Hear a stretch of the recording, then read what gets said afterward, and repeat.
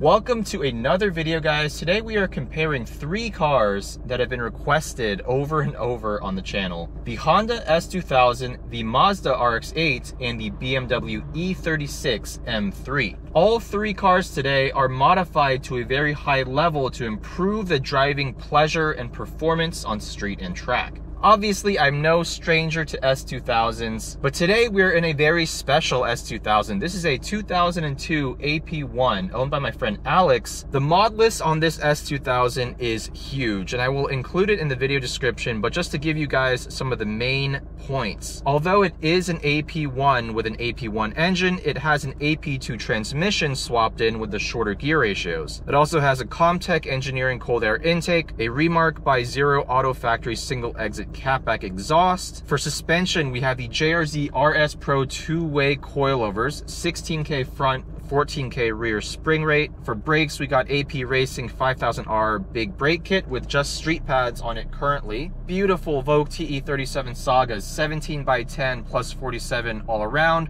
wrapped in Kumho Ecsta V730 tires. And that's going to be the main mods on the car, but as I said, refer to that video description for the full list. With that out of the way, let's once again revisit the Honda S2000, this time with the AP1 9000 RPM motor.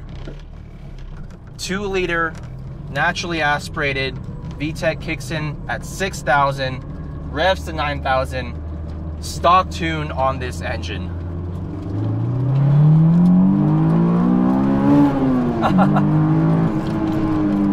Gotta love that 9,000 red line. That is just so intoxicating.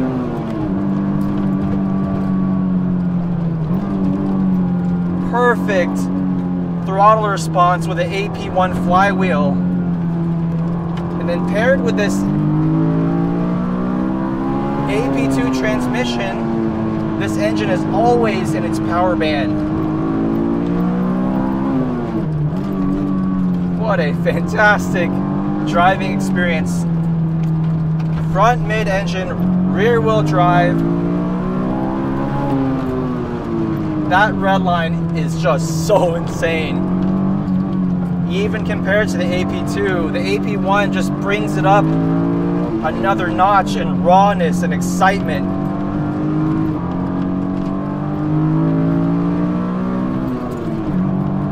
Best gearbox in the world.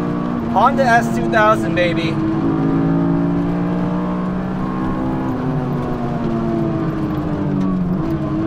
And look at that. 16K front, 14K rear spring rates.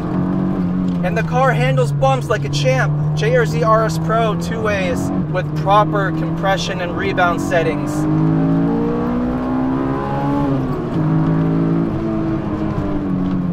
Now, whatever Alex has done to tune the suspension has made it feel so good in the canyons. Even with these high spring rates, the car just soaks up bumps and gives me so much control. That's just incredible.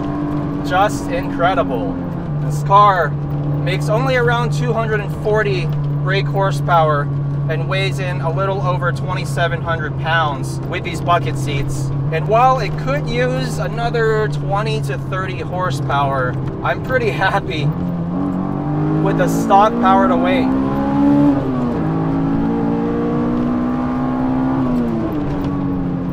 It's just right to have fun. Any less horsepower and I'd be a little disappointed, but this is just right. I keep finding myself short shifting 500 to 1,000 RPM below the red line.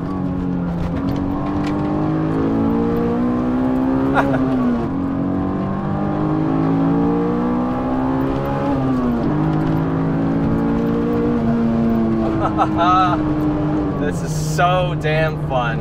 I can say for a fact that the AP1 engine with the AP2 transmission is the more exciting powertrain and drivetrain combo for this car. Higher redline with shorter gear ratios. I mean, what's not to love?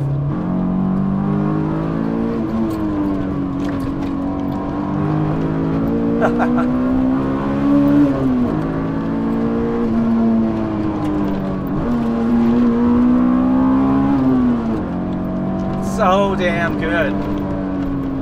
That being said, there are a few flaws to the S2000. As you can probably hear, the level of road noise in the cabin is immensely high, especially with this hardtop.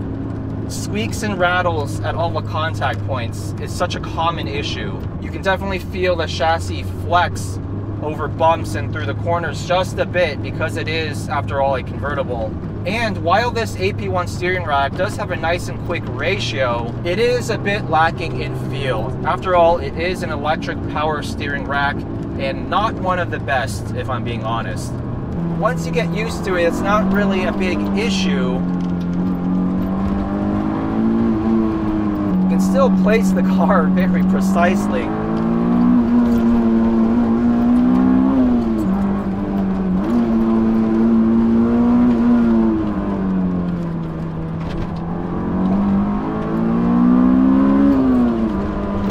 The way this car handles the bumps, so impressive, so impressive. Great job to Alex for the setup of this car. It's lively while still being planted. It's just the right balance. It's not a full-on grip machine that you can't really play with on a canyon road. You can dance with this car, and that's what I love about it.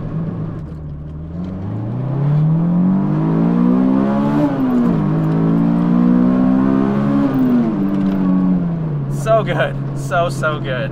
I have a feeling that the S2000 in this group of three cars we have is going to end up being the most fun, most raw, most exciting, and the hardest to live with on a daily basis. But that being said, I have not driven an RX-8 or E36 M3 in like 6 or 7 years. So it'll be very interesting to revisit two of everyone's favorite front engine, rear wheel drive, naturally aspirated driver's cars.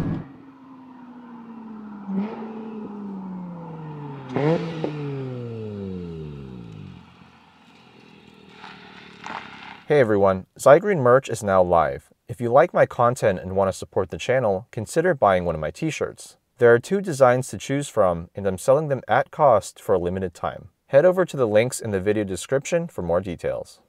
All right, now we are in a 2004 Mazda RX-8 GT. It's been so long since I've driven one of these cars, and the last few times I drove an RX-8, I really enjoyed the car. On paper, it's not a particularly exciting machine. It weighs close to 3,000 pounds. It's got a little 1.3 liter rotary engine, putting out not much over 200 horsepower. But what the specs don't tell you is that the balance of this car is really nice. It makes it really easy to drive hard, a lot easier to drive hard, in fact, than the S2000. So Peter, the owner of this car, has done obviously a huge, extensive list of mods. This is his daily and track car. So I'll put all of the mods in the video description as usual, but some of the main items here: Racing Beat air intake, HKS high power single exit exhaust. This revs normally to around 9,000 RPM, but with the tune it revs to 9,500. I'll take it out there for you guys at least once. It also has an OSGiken 1.5 Way LSD with a 4.77 final drive, Bilstein PSS coilovers, so nowhere near the level of sophistication as the JRZs. The exterior of this car for me is spot on. It really reminds me of the JDM Time Attack cars. Most of the exterior parts are from Leg Motorsport. And then for wheels, we've got the Wedsport TC105X, 18 by 9.5 plus 25 on Hankook RS4 tires, 265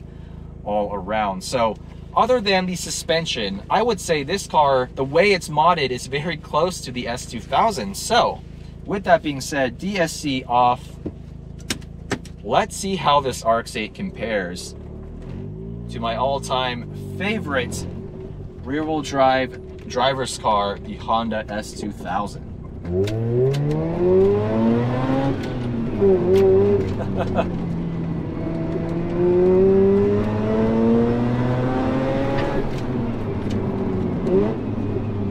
Such good throttle response. That's the first thing I'm noticing. The immediate response when I touch that throttle pedal. Love the high red line. Revs out in a way similar to the S2000, but in a straight line it is a bit slower. The car is a couple hundred pounds heavier, and the engine, while it was rated at 230 brake horsepower new, this car with almost 100,000 miles, Peter said the dyno number is probably closer to 170 to 180 at the wheels. Steering feel, very light, but better feedback than the S2000 EPS rack. Shifter is excellent. Not quite as good as the S2000s, but it's very direct, it's very mechanical, very satisfying to use. It's a much more refined experience in here, as I'm sure you guys can tell. A lot less road noise transmitted into the cabin, a lot less squeaks and rattles in the interior, and a lot more space. It just feels way more airy than that cramped S2K. How does it sound being driven flat out? Let's test that.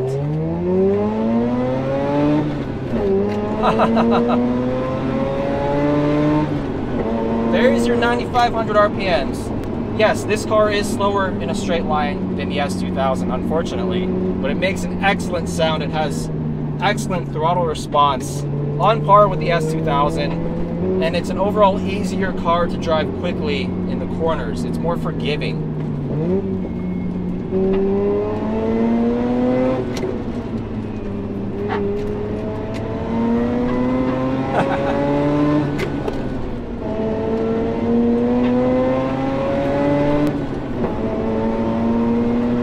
Oh yeah, I can just floor it through here.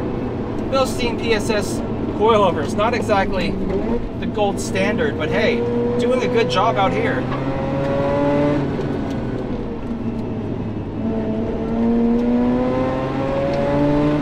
Very impressive. Got a little bit of rub there at the back. Peter said he's still trying to sort that out, but very impressed with the way this car drives so far, guys. I think with a better set of coilovers and properly tuned compression and rebound, this thing could be really, really capable.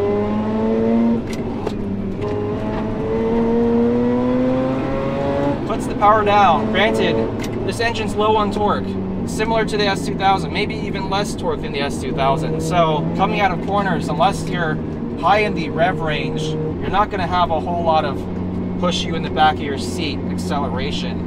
So if I had to sum this car up, I would say much easier to drive quickly than the S2000, but it is a little bit number in the way it responds to inputs. The front end isn't as sharp, that's for sure. But driving at 7 to 8 tenths on a canyon road, the main points here, they're really, really nice. There's a lot to like. Excellent shifter feel. Steering, superior to the S2000. It's lighter, but it has more feedback.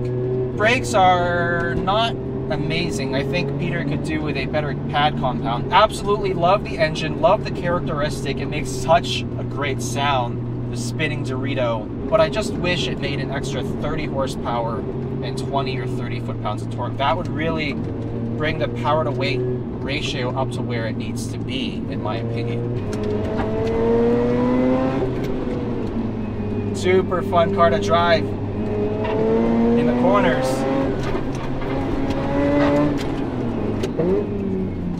Just so confidence inspiring.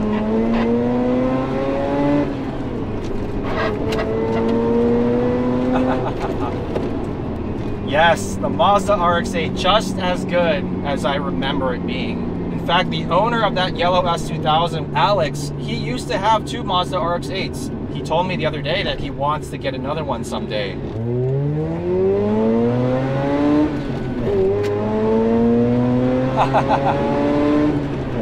9,500 RPM, guys. That is just addicting. It's so addicting. To me, the perfect RX-8 would be 100, 150 pounds lighter than this one. Some weight savings would go a long way. I don't know how easy it is to tune these engines for another 20 wheel horsepower, but if it's possible, that would be great. With that being said, it's time to hop into the E36 M3, another car I haven't driven in a very long time.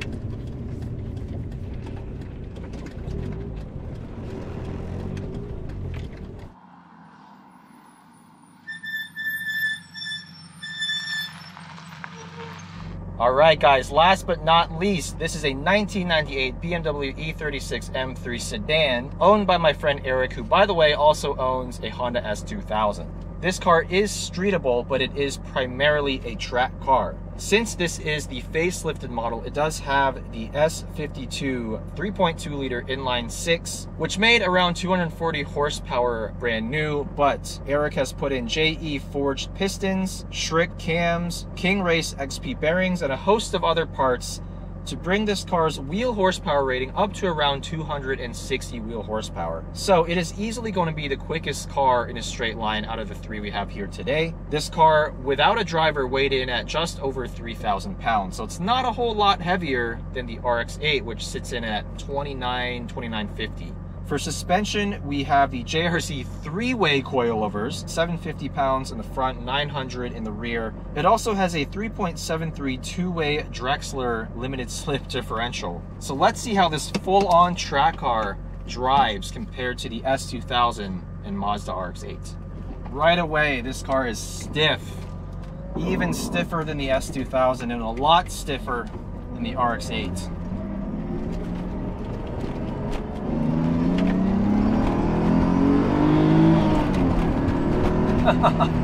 Wow, that torque, so much more torque than either of the other two cars.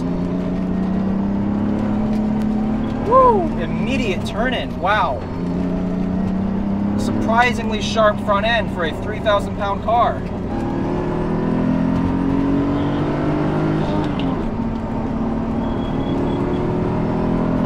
Plenty of power on the straightaways. Excellent throttle response.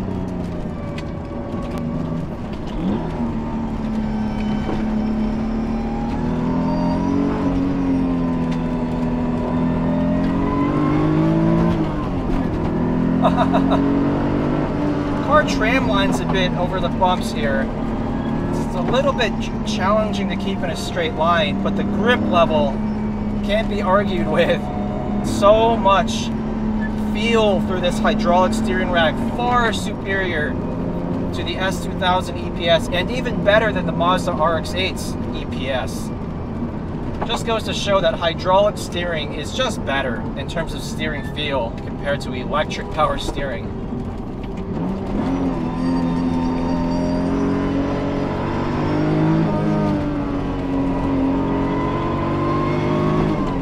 It's also got this aftermarket shifter, similar to the old CAE shifter I had in my 911, and it feels so good. It's so mechanical. Dare I say it, it's on par with the S2000 shifter.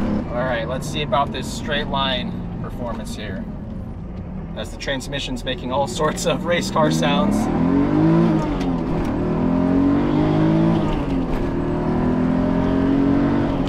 Pretty quick car. Definitely feels like 260 wheel horsepower. This suspension really stiffly sprung. I feel everything on the road. All the little bumps and imperfections get transmitted through the chassis. But the dampening is so good.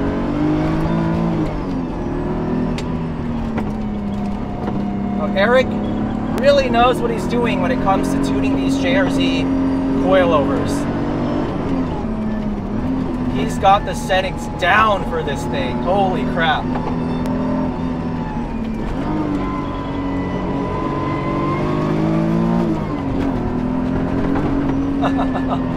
This car just eggs me on to drive harder, attack corners.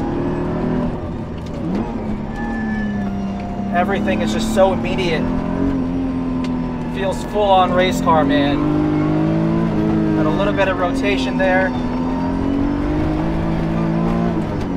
so good, it's so controllable. BMW M3s have always been known for being tail happy, but in a very predictable and controllable way. And this E36 is no exception. The longer wheelbase really helps with this car, and the fact that it has torque. So even if you're a little bit lower in that rev range, you can still steer the car with the throttle. Whereas S2000, you got to keep the revs high. RX-8, you got to keep them even higher. Wow, this car is really damn good. This car just feels so competent, even on a bumpy canyon road. That's the surprising part to me. The way the car is set up, I thought it would be quite a handful in the canyon, since it is set up for a smooth racetrack. I gotta say, JRZ suspension combined with Eric's tuning makes all the difference in the world. You can get away with relatively high spring rates and still have the car feel super well composed. Now, I'm not saying this feels like a luxury car out here over the bumps. It is still a pretty busy ride, but the difference is when you push this car hard, it doesn't fall apart. It doesn't get overly upset by the bumps despite its super high spring rates. So with that being said, how do I compare the S2000, the RX-8, and the E36 overall? I think engine-wise, the RX-8 probably loses out here, not because of sound characteristic. In fact, I would argue it might sound the coolest out of all three. The horsepower is just a little bit underwhelming, if I'm being totally honest. With another 20 wheel horsepower, I think that car would really come alive. S2000 engine and E36 M3 engine are both excellent, but the S2000 still wins my heart because of that high revving nature. E36 is more of a torquey, flexible motor.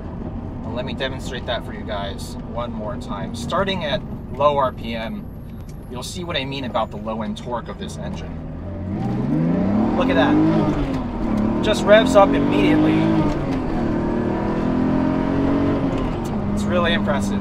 Who said you needed an S54 swap in your E36? Now granted, that's exactly what Eric will be doing very soon, but this engine with a few mods, still a really, really well-suited engine to this chassis. Now speaking of chassis, all three of these cars have top-notch chassis. I mean, E36 M3 is all about the fact that it's easy to drive, you can hold big angles with its long wheelbase and plenty of torque. RX-8, kind of the same deal, longer wheelbase, very easy to drive at the limit, but the engine, again, is what holds it back because it doesn't give you that power that you need to steer it with the throttle on anywhere other than a racetrack or a super empty road. S2000 is a lot trickier to drive at the limit, but that's also what makes it so damn enjoyable. It's a challenge to drive hard. So with that being said, guys, if I had to pick one of these cars, I honestly don't know which one I would choose. They're all such great driver's cars. If you have any other thoughts about cars that compete in this segment, please let me know and I'll try to find some examples to review for you guys in the future. Thanks for watching. See you in the next one.